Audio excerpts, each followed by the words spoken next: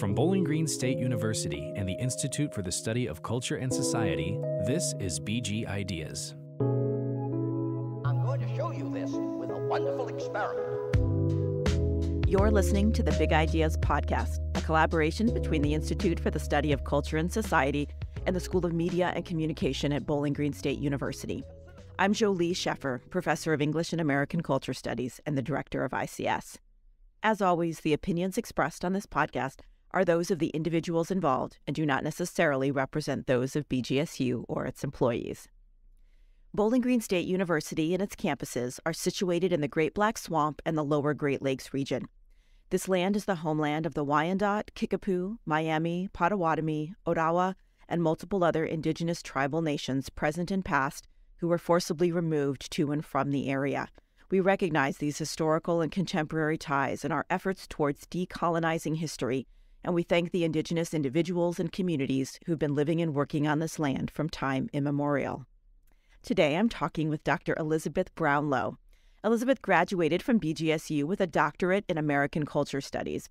During her time here, she was also a graduate assistant at ICS. She recently was selected for the prestigious 2022 Leading Edge Fellowship from the American Council of Learned Societies. The Leading Edge Fellowships support recent PhDs in the humanities and interpretive social sciences as they work with social justice organizations in communities across the U.S.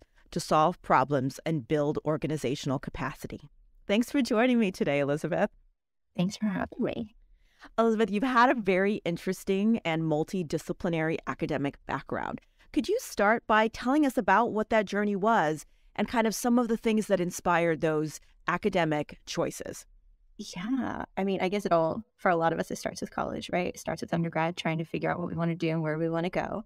I was an English major, and I wasn't super sure what I wanted to do with that, but I had faculty that told me, try grad school. I think you'd like it. And I had friends going. And so it was actually in grad school that I started really opening up to the world around me and really understanding a lot of things I didn't know. Growing up in a really rural area, we kind of had this put your head down, get your work done. The world is what it is kind of a mentality. What can you really do about it? And it was during my time at Texas Women's University in grad school that I attended my first protest and started reading narratives from, the Harlem Renaissance and from slave narratives. And I started reading about women's studies. And I just started thinking these are things that I want to know more about and I care about. Disability studies, things. I just started really getting interested in all of this. And I knew I wanted to learn more. So I applied to BGSU mainly because, the American Culture Studies program was so interdisciplinary. And I had been in English up till this point. And I really wanted more. I was like, I want more than just what I'm getting from the English department. I want to be able to study different kinds of things and, have different methods and different topics of study. And I think this is going to give me that, especially because of how closely the ACS department was aligned with the Popular Culture Studies department. And I was like, so, popular culture is for me where a lot of our national narratives are located and where we can kind of see them in practice. And so I started at BGSU and still did not know exactly what I wanted to do when I grew up. I knew that I loved teaching. And I got a lot of great experience teaching ethnic studies and teaching women's gender sexuality studies. I got to teach a course on gender, race, and class and romantic comedies, which was so fun. But I felt like I knew who I was as an instructor. And I thought, I still feel like I want more skills, I want more knowledge. And when I found out that there was an opening at the Institute for Study of Culture and Society, and after speaking with you, Dr. Sheffer, I knew this was going to give me a lot more of the hard skills that I needed. I developed all these soft skills of communication and research, and I just really wanted to learn how to do things like manage social media and event plan and write press releases. And ICS gave me that. So I came out of my graduate program with all of these very different skill sets and knowledge bases, and also graduated into a pandemic and was trying to figure out, what am I going to do? Where can I even get hired right now? And I spent a couple of years doing kind of a lot of different things. I did some adjunct teaching as an English instructor at actually my alma mater where I got my bachelor's degree. And I did some writing, some freelance writing for an academic online management system. I also did some research and writing for various other companies, and I worked for a company like designing curriculum, and that they basically used to teach corporations to kind of improve corporate culture. And so I kind of did some research and writing for them to develop that curriculum and figure out what it meant to improve corporate culture and how to use like personal experience to do that. And I, the whole time, was looking for more permanent positions. And the ACLS, they used to have a public fellowship that really intrigued me, trying to place humanities PhDs in public service positions, whether it was nonprofit or government. And I really was interested in what it was doing. But during the pandemic, they kind of took a step back and said, we're reviewing this program right now. We're putting it on hold. And so I kind of waited and watched to see what they were doing with it while I was doing all these other things. And they started a leading edge fellowship, which was sort of similar, but initially was focused on a very specific subsect of like religious studies. And, you know, the leading edge fellowship was really meant to be something that kind of met this current moment. And so when they opened it up to all humanities PhDs and actually brought in the scope to, you know, kind of changed it from the public fellowship of, okay, so we're working in public service. Now it's, okay, we want them working in any organization that deals with social change and is trying to fight for social justice. And so the belief behind that is that humanities PhDs have a specific certain set of skills and knowledge that would be valuable in working towards social justice, but that we don't often know how to get into those. And so we often don't find our way into these spaces. And so the goal is to kind of give us that development and that chance, as well as harness what we developed in our humanities PhD programs that would actually add value to these fights and these programs.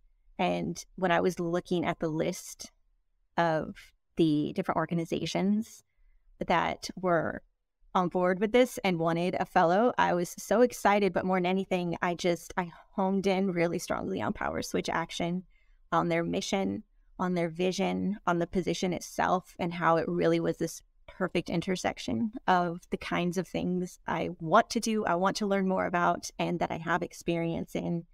And I jumped at the chance to work with them. So tell us more about Power Switch Action. What is their goal? You know, where are they located? How are they working? And then what are some of the things you're doing with them in your role in this Leading Edge Fellowship? So Power Switch Action is actually a national network of local affiliate organizations. We have right now 21 grassroots nonprofit organizations, and basically we kind of align our strategies. And Power Switch Action as a national team is technically based in the East Bay area in California, and the rest of us are kind of spread. The team is. That actually is something that is kind of new because of the pandemic. They shifted a lot of the work online, and they've just never really gone back. A lot of us just really still work from different places. A lot of us do work in locations where they have affiliates, but you know, we started in California. That's our home base. And that's where originally the idea was that different kinds of unions would come together to work in their workers' interests. And they found they could work stronger together if they could bargain together. So, for instance, if a developer comes to town and wants to build this big like arena with housing and businesses and like, we're going to bring jobs. Well, you know, you have a contractors union that is like, okay, so we want to know that you're actually going to hire us for decent pay as we build this, right? But then you also have a union of people who are concerned with housing and with, you know, minimum wage jobs. And are like, okay, so you say you're going to bring jobs, but are these going to be decent jobs? And then, you know, you also have community members that are worried about, where am I going to live? What am I going to do? And so the idea was that if the different organizations dedicated to these different groups' interests worked together to help each other and make sure that agreements with this developer, for instance, would meet all of these needs, then they're stronger, right? First off, they have more voices, they have more power when they work together, but also it ensures that nobody gets left out of that conversation. And this has kind of grown over time. we now have organizations, we have faith-based organizations, we have organizations that deal mostly with elections and getting the vote and making sure that people who have been excluded from voting for different reasons are not excluded, mobilizing marginalized communities. We work on leadership development. That's kind of a huge aspect of our work, is developing a base of particularly women and people of color and low-income leaders that, I mean, they're the people who actually know what's needed because they're the ones most impacted. And so it's really important that they be at the center of these fights. And so, yeah, our ultimate goal, right, it's kind of a lofty one, but our ultimate goal in working together as a network is to achieve a multiracial feminist democracy. And that's kind of our shared vision. And that means, building authentic democracy, meaning that everybody gets a say in their governance, right? Especially those that are affected the most by the changes that are made. It means shaping a people's economy, making sure that we actually have a say in our budgets, where our tax dollars go. It means reining in corporate power, making sure that they're not exploiting us in every facet of our lives, right? We take a whole worker approach, the idea that a worker is not just a person who works, but a person who lives, has to have a house, has to have access to utilities, has to have a decent wage, a fair schedule. And so one of the things we're really working toward is reining in corporate power, bringing them to heel when they're exploiting, and also growing these civic organizations. We believe that change happens from the ground up, right? That it's this local organizing, these communities, that when they start to fight for changes in their smaller neighborhoods and in their towns and in their regions, that just grows because you see examples of it happening. It inspires, it brings hope, it shows this is possible, and it also gives strategies, right? This is how they did it. How can we do it here? And it has a ripple effect. And our belief is that national and state level change will only happen through local organizing. And so what are some of the things you're working on with Power Switch Action? So I am working with Power Switch Action as a communications and research strategist, and I'm supposed to act as a bridge between their communications team and between research needs. So we have kind of a host of different research needs for different campaigns and program areas, and my job is to kind of be able to suss out what research is needed and help facilitate that, as well as to figure out how we can communicate that to really broaden our impact.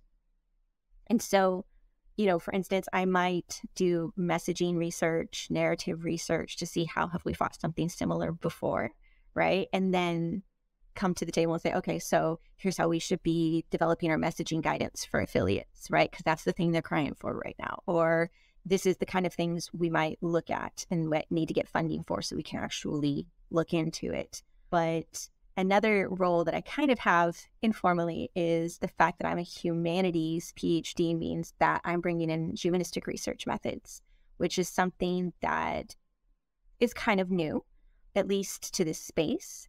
And, for instance, right now I'm conducting a little bit of historical research and analysis, and it's not just for a report. It's literally to guide our messaging. Right now I'm taking deep oral history training, and we're going to be using that to inform some stuff. And so these are the kinds of things that we maybe, textual analysis, oral history, these are the kinds of things we normally wouldn't turn to for research, right? But kind of part of my role is helping us imagine how we can use qualitative data to kind of capture the more difficult to capture, maybe more abstract ideas, right? For instance, what is leadership development? What is cultural organizing? What kind of narratives have been used in the past to win a fight that we can harness and adapt for today? Those kinds of big questions that are they're not numerical. They can't really be quantified.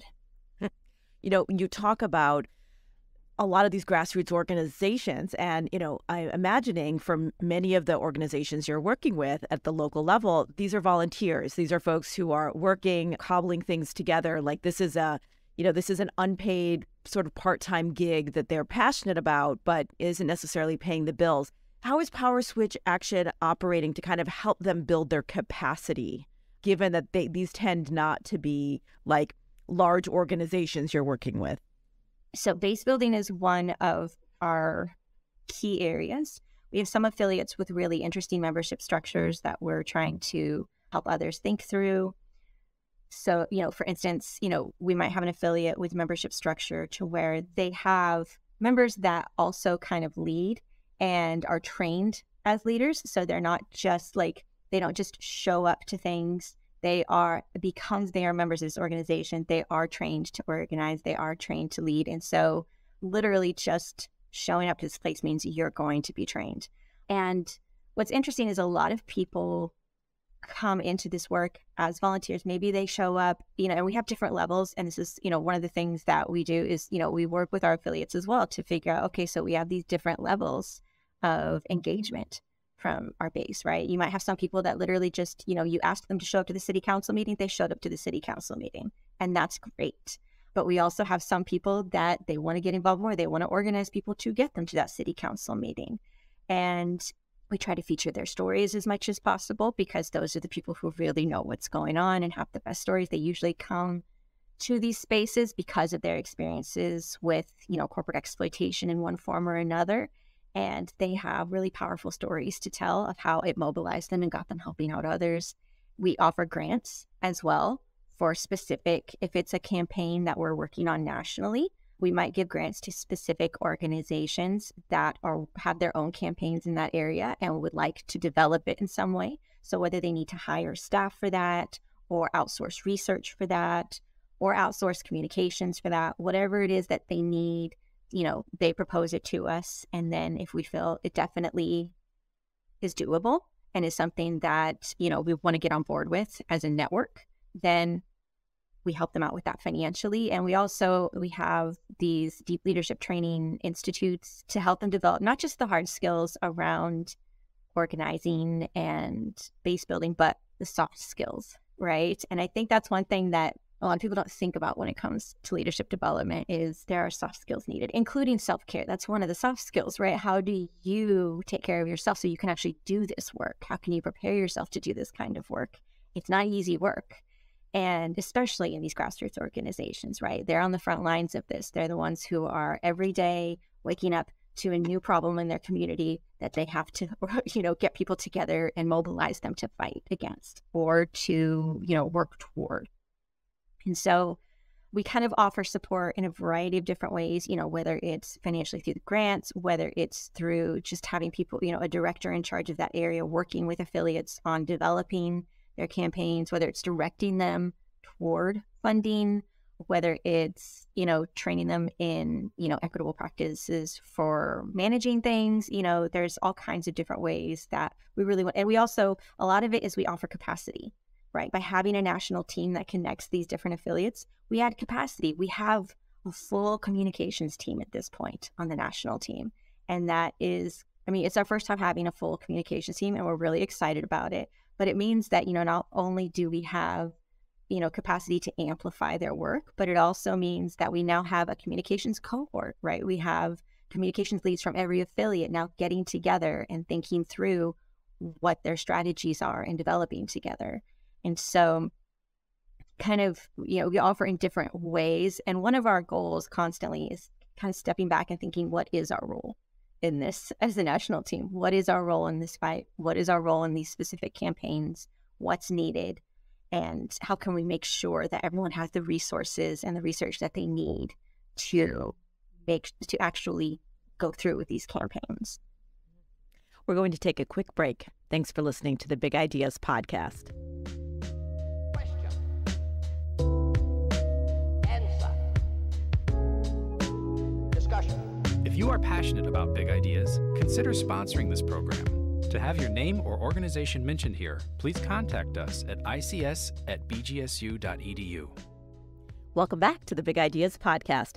Today I'm speaking with Dr. Elizabeth Brownlow, a PhD graduate of American Culture Studies at BGSU and a recently appointed Leading Edge Fellow with the American Council of Learned Societies.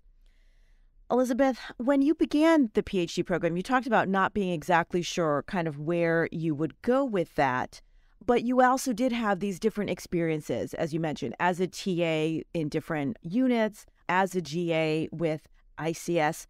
Were there key experiences during your time at BGSU that sort of helped prepare you for some of the things you're doing with Power Switch Action and for this kind of policy-directed work?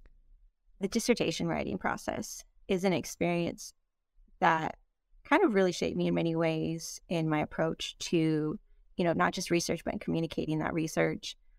First off, just the process of writing a dissertation means that you're constantly like back and forth receiving feedback. That's something that you don't get tons of in the rest of your school experience. Usually if you get feedback from like an instructor, it's a one and done, right? They give their feedback, you either fix it or you don't, depending on the requirements of the course. A dissertation has so much more back and forth that you kind of get a lot more accustomed to that. Like, I'm writing and then somebody's looking at it and then I'm changing it. And it's a little more collaborative in that way. And so I got a lot more accustomed to the idea of somebody just like always having opinions on my work, which is something that, in this space is actually really important. I have to be very comfortable. We change each other's stuff all the time. We just want to make sure that multiple eyes get on the work and that this is actually the best that it can be and that it reaches the audiences it needs to reach. And so I don't think anyone on the comms team ever puts anything out that doesn't get changed in some way. Part of that is the hard skill of like, okay, so making sure that you know how to get it and adapt and change. But also it's the soft skill of, okay, so being able to take that feedback and harness it and use it in productive ways so that you're still working together as a team and it's all good and nobody's taking anything personally. But also I would say that I remember in ICS we had the faculty fellowship and it was geared toward getting, humanities research that was community engaged, that was publicly engaged, that really had an impact on the public good somehow. And really just having those conversations with faculty and trying to help them think through, like rethink their approach to that research and to disseminating it, right? Like, what is it that you want this research to do? What does it have potential to do? Really shaped my approach to what research is for. I think a lot of times in academia, we can kind of get stuck in these, this pattern of we do the research, we write it, we publish it. We do the research, we write it, we publish it, and maybe talk about it somewhere, usually in an academic space, right? And we consider ourselves engaging with the public if we just go tell it to literally anybody that's not an academic, right? Like, I'm going to go give a lecture somewhere that's not academic, and therefore it is now publicly engaged. But we're continuously challenging them, how can you actually use this? How can you both use it for the audiences you think it should be used for and can help, but also like how can they inform that work? And really trying to think outside the box with that really helped me think, so research can actually do something. It can have an impact. It can be used for things. And it really gave me this desire to use research. I was like, I like doing it, sure, but I really wish I could do something with it. And I remember, even in the dissertation process, that was that constant question from my committee, just like, so what do you want to do with this? And I was like, I don't even know. And I really think more than anything, though, it wasn't necessarily that product that I yet needed to do things with. I just needed to be thinking in that way. And that's literally most of my job now is what's needed and what can you do with it? How can you use this? I don't do any research right now that doesn't have a purpose, that doesn't have a use and stuff that's going to come out of it that's actually going to impact our program areas. And I found, it really actually renewed my passion for research to be able to do that. I'm sitting there going, I have such a purpose when I'm reading now. I have such a purpose when I'm annotating. And yeah, it inspired me to have those experiences working with the faculty. Given what you've just talked about with, thinking about research as applied, I also kind of want to ask you about interdisciplinarity, because you've been in women's studies, you've been in American culture studies, you have experience working in and across disciplines, right? And straddling multiple disciplines rather than being sort of firmly in only one kind of method or approach. So I'm especially thinking for young listeners, right? College students who might be listening to this, what do you think were some of the strengths of that interdisciplinary approach? Maybe also what were challenges to that, kind of how you think about disciplines now, being on the other side of your academic journey and doing the work that you're doing. Having that experience working within multiple disciplines and across disciplines, I would say it's kind of best summed up by Dr. Rebecca Kinney. I remember taking a course with her. It was to really think through research methods. It was a research methods course. And she had this like monstrous task of trying to get us all to think about literally every research method available to us across all of these disciplines and to really think about our research methods for our dissertation. And I remember her biggest point across all of them was, what matters most is asking yourself the question, what's going to actually get me the answer to this question, right? What is the best way to get at the answer to this question? And by having experience in all of these different fields and across these fields, and I purposely took different courses in different kinds of research methods so that I felt like I had that toolbox to pull from. And because of that, the first thing I ask myself now on everything is, what's the best way to get the answer to that question? And I have a toolbox to pull from. There's a reason that I'm thinking, history might get us at a certain type of thing that I'm looking at, right? It's because of my experience with the humanistic research methods course that first introduced me to oral history. And I went, that's something, I'll put it on the back burner for later, right? But literally just taking like folklore courses changed my perspective on things and on, why we do things and how we do them and why that matters. And I would say, it's really just getting to see things through multiple lenses and in different ways. And I really think that in a way, it can kind of help you understand literally just the concept of intersectionality. When different lenses and different ways of seeing the world intersect, what do you see? And what do you prioritize in that moment? And that's one of the reasons, I really wanted to go into an interdisciplinary field. I wanted all those tools. I wanted all those perspectives. And I had been looking for so long through a very specific perspective. And I wanted the guidance on how to see things in new ways. And that's what being in an interdisciplinary program at the college level means, is you get that guidance on how to do it instead of having to figure that out for yourself. And some people are really amazing at doing that just naturally, right? Seeing things from all these different angles and perspectives. And I've always tried to, but having that guidance was really helpful, because you just get examples at the very least through your coursework. What advice would you give to someone who is interested in a career in nonprofit work or community engagement work? What would you advise them as they're, finishing up maybe an undergrad degree or a graduate degree? What are some things they could do to be thinking about taking what they've learned and putting it in a more applied direction? Find other people who are interested in that kind of work, whether it's the subject matter, find your passion, find your area. When I first saw that Power Switch Action is working toward a multiracial feminist democracy, I knew that's the mission I wanted to get on board with. And especially when you're doing nonprofit work, an alignment with the mission and the vision is incredibly important. More than anything, that's probably what they're looking for, is, do you align with our mission and vision? Do you get it? And so, find out what your passions are, the things you really care about in the world that you want to see change and you want to contribute to. And then guide your skill development around that, right? Try and apply it toward that. So, I'm really interested in identity and our personal narratives and how they shape that and how they allow us to negotiate it. And so, I shaped my research around narrative and identity. But I also wanted the skills that I thought might go with that. So I learned like digital humanities work, and I learned how to do social media and communications, because if you're going to share a personal narrative, you got to have some communication skills, right? So that's really whatever it is you're interested in doing. Think about that. Think about the skills you would need to really pursue that passion. And it might be a lot, and you might not even be sure exactly what all those are. And that's totally cool. One of the priorities I had throughout grad school was pick up as many skills as you can, just in case, because you never know. And really more than anything, I would say, find that passion, identify as many skills as you think might have to do with it, and then try and harness your educational journey toward that, whether it's picking up assistantships, internships, something that you actually get credit for, especially if you don't have extra capacity. That's one thing that, I really want to consider, is a lot of people who want to do this kind of work are the kind of people who come from communities that need this work, right? I come from a low income community. I come from a working class background. It matters to me to help families like mine have more say in their lives and not be so overexploited.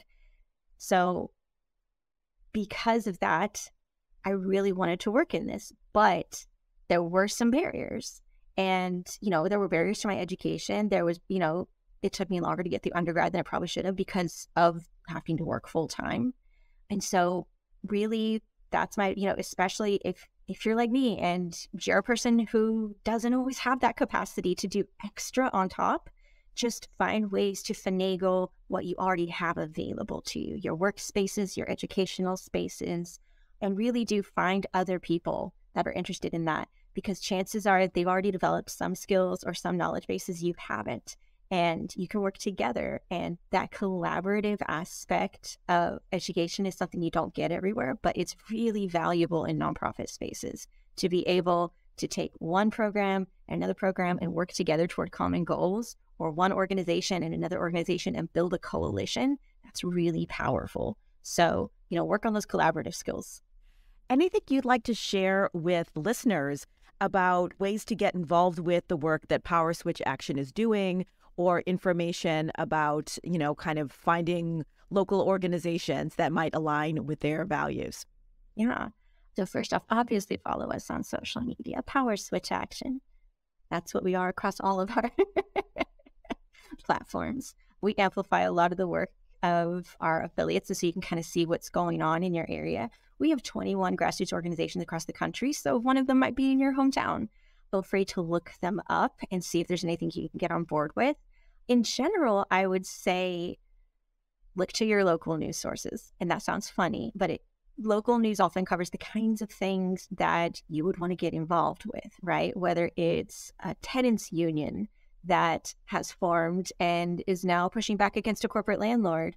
And a recent news story just covered that. And you're like, what? Where'd this tenant union come from? Who's organizing that? It turns out it's a grassroots organization, right? That you can help.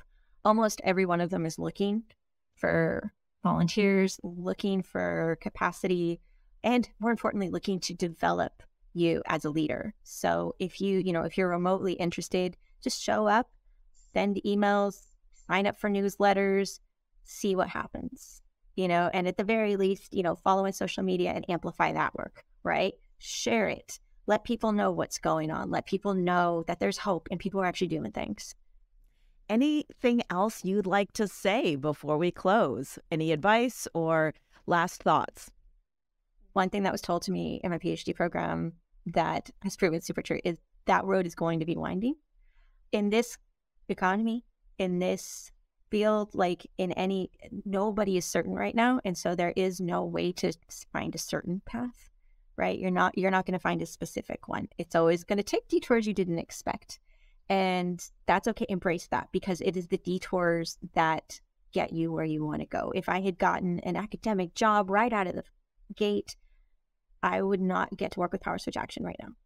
And I really enjoy it. And I really believe in the work we're doing. And I'm breaking into a space that isn't usually super open to humanities PhDs. And so, embrace the windiness and just keep focused on your priorities and your passions. Thanks so much, Elizabeth. It was great to talk with you. You can learn more about Power Switch Action by visiting their website at powerswitchaction.org or following them on social media. If you're interested in fellowship programs at ACLS, visit acls.org.